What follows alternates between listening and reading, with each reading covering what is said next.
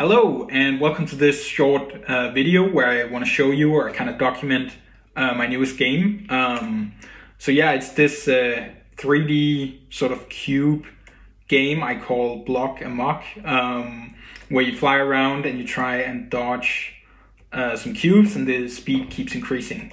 So eventually I'm gonna hit a cube and that's game over. So this game, I made this to sort of challenge myself in terms of graphics.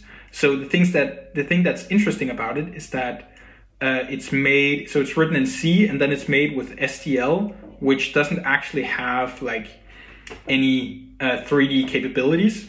So all the 3D stuff is actually made completely from scratch.